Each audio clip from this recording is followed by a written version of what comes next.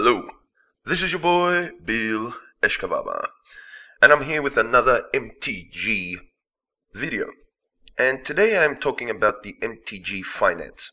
So ever since what happened to me with Reddit and my store owner, and the amount of outpouring of support that I got from the Reddit people, and the amount of information I got, I've been fascinated with this whole cards worth a lot of money, cards going up, cards going down, and I've been just reading a lot of information. So one of the biggest websites that everyone told me to get on was something called MTG Goldfish. And I've been looking up this website. I'm not sponsored by this website, I'm just a small dude just checking up on stuff, but it's very interesting to read up on the website and actually get informed of the prices of cards before you do a trade, before you decide to trade anything in, trade anything out. And one of the best things that I think they have, now I'm not sure how the community feels about MTG Goldfish, if they're trustworthy. If you guys know of a better website or a website that's more reliable, please tell me down in the comment sections. I just want to learn. I just want to get as much information possible because I don't want to be scammed, and I want to help also the play group I play with, because we're all noobs. We're all learning the game. We're all just started out. We started in Kaladesh, and we would have been conned massively by our store owner because we would have traded in our cards for booster packs, and we thought that was actually a good deal. So if anyone wants to give me more information, more websites, thank you very much, because this is what I want. I want to learn. But one of the best things that I think about MTG Goldfish is they have these, on the front page, they have these hashtag trending winners and hashtag trending losers.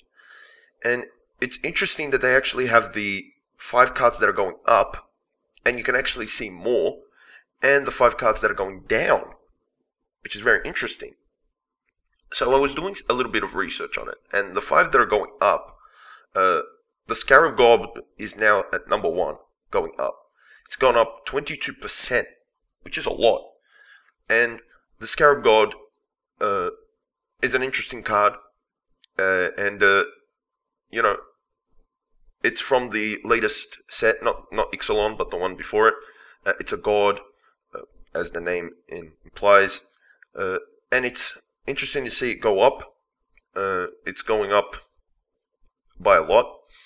Number 2 is Dark Depth. Now, Dark Depth is actually interesting to me because if I'm not mistaken, this card actually came in a box that I actually bought last year, which was the From the Vault Lore.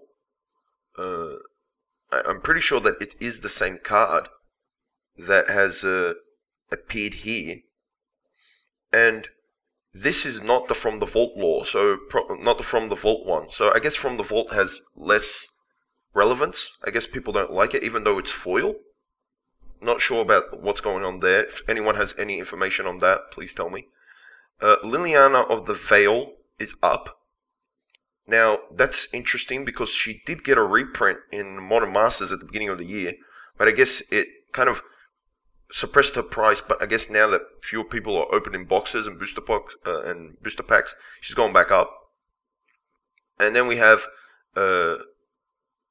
Guido's Vengeance, which is a card that I'm not particularly familiar with, but has been going up. And number 5 is my favorite card. Is Chandra, Torch of Defiance, is going up because she's a fantastic card. From the trending losers, we have Horizon Canopy. Now, these are being hit mostly due to their inclusion in Iconic Masters. So Iconic Masters is coming down the pike, and it's going to hit all these cards, but it's probably just going to hit them, and then they're probably going to do like Liliana of the Veil, get hit, go down, and then in a couple of months start to trend back up. So Horizon Canopy is going down. Goyf isn't being hit. Now that's interesting because Goyf isn't being reprinted in Iconic Masters, but was reprinted, I think, in Modern Masters 2017. Also last year, I think someone told me it was reprinted. So I think Tomo Goyf has been reprinted a couple of times. Ancestral Visions is going down as well. Now that's also in Iconic Masters. So all these cards are being hit due to the Iconic Masters reprints. So it does show that reprints do hurt the price of cards. They do go down, judging from the trend that I'm looking at. But if you look at, let's say, Liliana Vale, she's back up. She's the third going up most, according to MTG Goldfish. And she was just reprinted this year. So I guess the moral of the story is cards get reprinted, they go down in price, but then they slowly trend back up. I guess that's kind of the moral of the story. But I'm finding this highly, highly fascinating to actually get in here and actually look at card prices and actually look at what's going on. I'm extremely new to Magic the Gathering. I've only started playing since Kaladesh. It's been basically a year. I'm very casual, so I can make 100 mistakes in a video. If I made any mistakes here, please, you can tell me down in the comment sections. You can tell me how wrong I am, and I will 100% guarantee with that. If you know of any other websites, any better websites than MTG Goldfish, also please tell me. And this is just a whole new world to me, and it's very interesting, and it's almost like playing like a stock market kind of thing, how the cards go down and then come back up.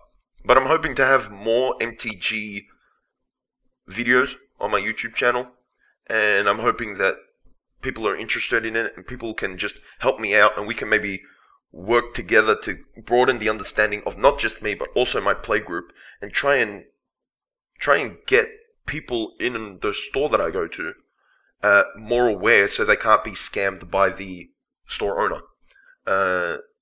And that's pretty much it. So please do not forget to comment, rate, and subscribe. Give me information down in the comment sections. Bill Ishkavava, out.